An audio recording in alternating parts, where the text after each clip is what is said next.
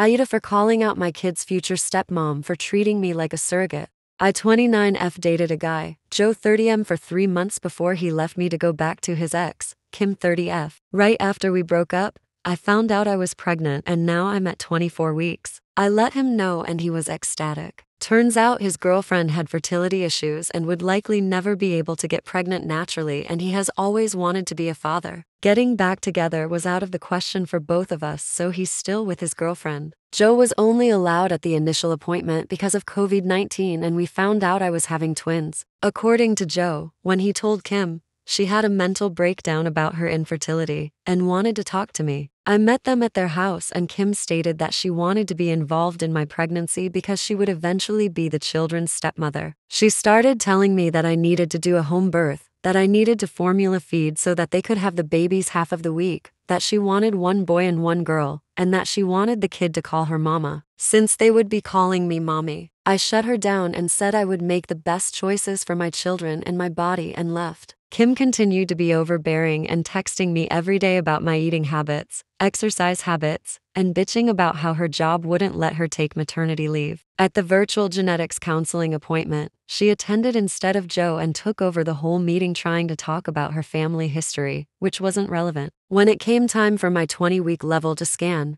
they allowed me 1 guest and Joe suggested I take Kim instead of him, which I refused to do. Joe did end up coming, and he found out the gender because I wanted to keep it a surprise for me so we could throw a gender reveal party. I put a pregnancy announcement on my social media and then she put up an announcement saying they were expecting twins the non-traditional way and how blessed she was. I was irritated, but I kept my mouth shut. I put a pregnancy announcement on my social media, and then she put up an announcement saying they were expecting twins the non-traditional way and how blessed she was. I was irritated, but I kept my mouth shut. Then she threw a gender reveal party and posted it on social media. I wasn't even invited. She also announced that she's having a baby shower. I commented on her posts and told her to stop treating me like a surrogate, that the kids weren't hers, and that Joe didn't have any claim or custody of the kids until they are born. I then called Joe and reiterated all of this and stated that I would not be seeing either of them until we went to family court and that my mother would be my birthing partner. He and Kim and some of her friends and family are saying I'm an asshole, and her mother even called and insisted I give her one of my babies like this is the Parent Trap. So AITA?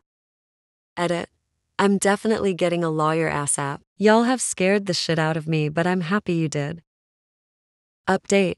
I never considered that this could have happened on purpose. We use condoms because I do not react well to hormonal birth control and I had to wait to get a non-hormonal UD because of other medical issues. The Thursday I posted this, I went to the police and they stated that there was nothing they could do because a crime hadn't been committed. In my state, orders of protection are criminal or family, so I was able to get one against Joe. On Friday, I did get a lawyer and they let me know in my state there was nothing I could do as far as custody before the babies are born. So I will be leaving my state soon to ensure that this isn't my baby's home state and I can't be charged with anything. However, someone sent this post to Kim and she came to my job, damaged my car, and broke a bunch of office windows. I work with kids, so she was arrested for not just the criminal damage and trespassing, but also child endangerment. So hopefully that works in my favor. Also, if Joe did it on purpose, I don't think Kim knew, because she was screaming at me about how I stole her life and everything I had was supposed to be hers. Update 2. I have orders of protection against both Kim and Joe. I left the state anyway, and Joe and Kim started harassing me again. Because there's no legal jurisdiction when you leave the state, but I have enough evidence that I was able to press charges in my current state as well and will be pursuing a restraining order here.